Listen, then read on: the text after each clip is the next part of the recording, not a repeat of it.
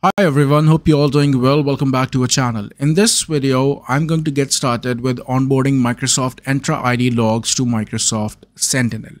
Now, since we know the purpose of data connector, how exactly different components of data connectors is available on the Sentinel console itself, let's get started with the very first appropriate data connector source, which is Azure Active Directory or Microsoft Entra ID. Now, the fundamental idea of integration between Microsoft Entra ID and Microsoft Sentinel is to make sure all the logs which are generated by Microsoft Entra ID should get ingested to Microsoft Sentinel. Now, let me explain you how exactly this data flow will happen. So the very first thing that I have to show you is the actual log. As of now, I'm signed in to Azure AD and portal.azure.com precisely speaking, and I have navigated to my Microsoft Entra ID, and if I click on the sign in logs, I'm getting the list of all the logs which are available, and these are all different categories of logs. Let's say interactive, non-interactive, service principal sign-ins, and managed identity sign-ins, right? And all these logs should get ingested to my log analytics workspace, which we have used to set up Sentinel. And then once all the logs are available, we can perform the deep analytics. So let me firstly go to the instance which we have just set up in our last videos, and let me go to logs, and then here let me quickly open the table where all the logs will be ingested, and which is this one. So let's say if I say sign in logs for last 24 hours, it is showing me absolutely nothing. Now the end result will be the moment we are done with the configuration, we will start getting results over here. Okay, that's the expected outcome. Perfect. So let's begin now with the integration. So now again, I'll go back to my Sentinel instance, and now I click on data connectors, because in my last video, I have already onboarded Microsoft Entra ID connector. So as you can see, it is getting listed over here. However, it is as of now not connected. So I can see 5 connectors, but connected is showing 0. So I'll click on this one, and then I will click on open connector page. Now recall the aspects which I was talking about connectors itself, that once you open a connector, it will show you the configuration which is required. The very first one is related to your subscription itself. That means what all permission you need to set up a specific setting on your subscription itself, right? The second one is the tenant source permission, or let's say the data source permission. In this case, since we are talking about Azure AD, so it is showing me that your account has global admin or security admin permission, so that you can go ahead and set up this integration. Now, let's say if you don't have global admin or security admin in your Azure Active Directory, then you will not be able to perform this integration. Now, this section, if you see over here, it shows me multiple different categories of logs that I want to capture. And if you closely look, these names resonates with the tables which are actually generated in your Sentinel instance.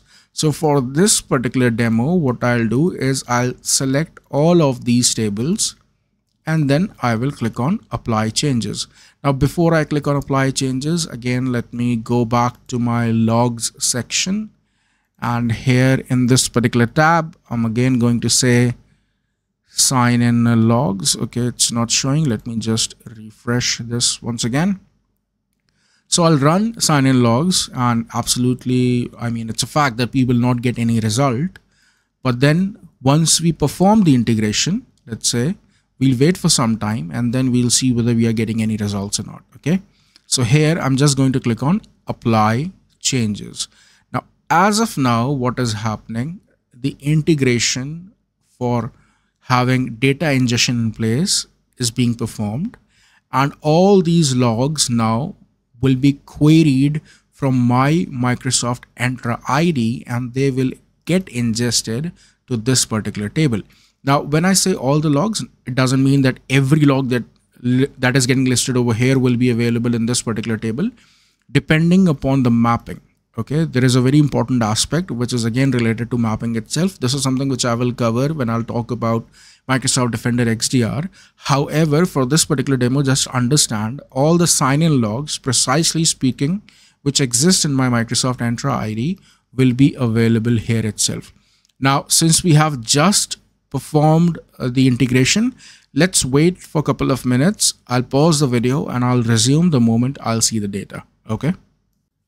Perfect. So it took around 20 minutes for all the data ingestion to happen, which is moreover related to Azure AD itself. And now, as you can see, I'm inside my workspace.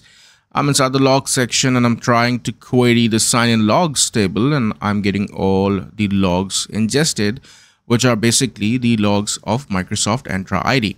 Now, similarly, I can go ahead and type any other table name as well. Let's say AAD non-interactive sign-in logs, and if I'll click on run, you can see I'm getting this data. Moreover, there is one more connector which I want you guys to set up, and that is Microsoft Entra Identity Protection. Let's say if you have this license available, you can just search for Microsoft Entra Identity Protection. And as you can see, if you integrate this, you will start getting Azure AD Identity Protection logs as well into your Sentinel console. So these are two different connectors that you might need to set up if you want to ingest Microsoft Entra ID logs. And if I talk about this particular data connector, once it queries all the data, it is actually going to push that data to security alert table of your Sentinel instance. Likewise, we were getting a list of different tables which are required for Microsoft Entra ID. Let's say if I click on manage, it was showing me a list of different tables which will be used for data ingestion. Similarly, for Microsoft Entra Identity Protection, I will get the option of security alert. Let me go back there again. It was showing me the older connector. Just give me a minute. Yeah, so let's say if I go to Microsoft Entra ID again, and now let's just wait for the connector to get populated. Yeah, so you can see now it is showing me all the different tables getting highlighted over here, and when was the last time the data was received. Okay, so this was all about knowing how to integrate Microsoft Entra ID logs to Microsoft Sentinel. In the next video, I'm going to talk about how to connect Microsoft Defender logs to Microsoft Sentinel. Now, if you think that this channel is helping you to learn anything new, please feel free to subscribe and share this video with your technical community. Thank you so much. Thanks for your time.